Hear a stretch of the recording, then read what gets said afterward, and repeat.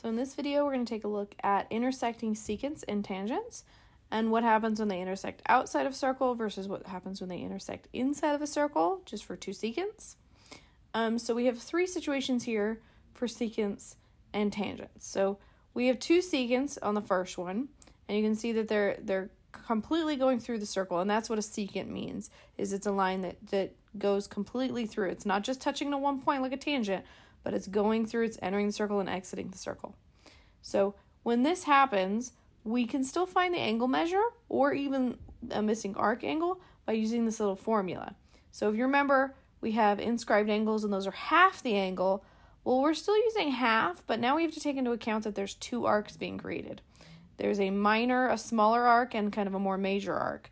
That's not really the naming of them because minor and major arcs kind of mean something a little different, but we can think of it as like small and large arc. So you always do the larger minus the smaller so that you don't end up with a negative there. And then you divide that in half to go to the angle. Now, if you have the angle, you can work your way out back to one of the arcs by kind of going backwards on this formula. So now we have a very similar idea for these other two. Whether it's a tangent and a secant or two tangents, we're still creating two arcs for each one of these. So we still do the larger arc minus the smaller arc. And if you notice, the larger arc is always the one that's farthest away from the angle. And then the smaller arc is always the one that's kind of closer, kind of inside of here, much closer to the angle. So we always do the larger arc minus the smaller arc and divide by 2. Okay, so this is if lines intersect outside the circle. We're going to subtract the arcs. If the lines intersect inside the arc, so we have two secants coming together, there's a little X here in the middle, we still have two arcs being created. But now we're going to add the arcs together and divide by 2. And that'll give us the angle. And it's the angle that's in line with the arcs. So it's not these other angles here, these kind of vertical, more up and down ones. They're both vertical angles, but I mean vertical literally, like directionality vertical. So like these two, I wouldn't find these two this way. I would find the ones that are literally in line with the arcs. So this X and then this one, we do call these vertical angles when we go across vertex. So this would also be the same measure for angle. All right, let's go ahead and apply this. So let's take a look at it. So here's our first problem. So we have in the figure below, the measure of angle STU is 69 degrees, and the measure of arc ST is 87 degrees. Find the measure of arc PR. So let's go ahead and mark these so we can see here's my given angle and my given arc. And they want me to find this other arc here. So in this case, which situation does this info fit in? Well, it definitely fits in two secants, right? I can see I don't see them exiting, but I can see this X happening inside of here. There's two lines crossing inside of the circle. So now I'm going to add the two arcs, and I divide that by 2 to get back to the angle. So now with this case, I'm starting with the angle, right? So I'm going to go 69 degrees. I still have the 1/2. I know my larger arc, and in this case, it doesn't matter which one you put as larger or smaller because you're adding. That matters a lot when you're subtracting, but when you're adding, really doesn't matter which direction I add in. So 87 plus the X.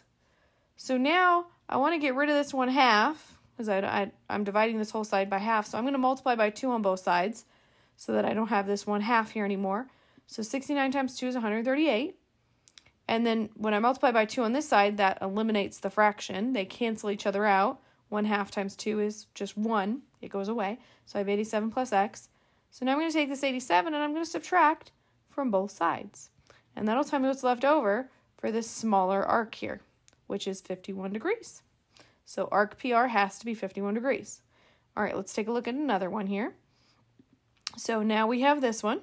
So we have in the figure below, we have the measure of arc PTR is 242 degrees. So we have this arc here is 240 degrees.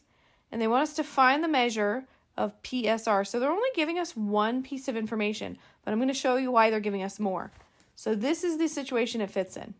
And it really doesn't matter which situation of the 3 here, because you're going to use the exact same formula for all 3. You just need to know that it fits, that they're intersecting outside the circle, so you're going to subtract the arcs. So one thing, that I mentioned, they're only giving us one piece of information, but really, they're actually giving us 2. because we know that all the way around the circle is 360 degrees. So if they're giving me this major arc here, and I just need to know this other little piece, I'm going to subtract from that 360 degrees because I understand the fact that the whole circle is 360 degrees. So 242 minus, sorry, that would be plus RP would equal 360 degrees. So if I subtract the 242, that'll tell me what's left over for just this little blue arc here, which is 118 degrees. So remember, that's not the answer. I just needed to know both arcs to fill in my little formula. So now I'm going to fill in my formula here. It's going to be x equals 1/2, the larger arc minus the smaller arc. So it's going to be 242 minus the 118. And then I'll take that and divide by 2 to know what my angle is. So the angle here has to be 62 degrees. All right, so that was using our secants and tangents that are intersecting inside and outside the circle to find either a missing arc or a missing angle. I hope that helped, and I'll see you in the next video.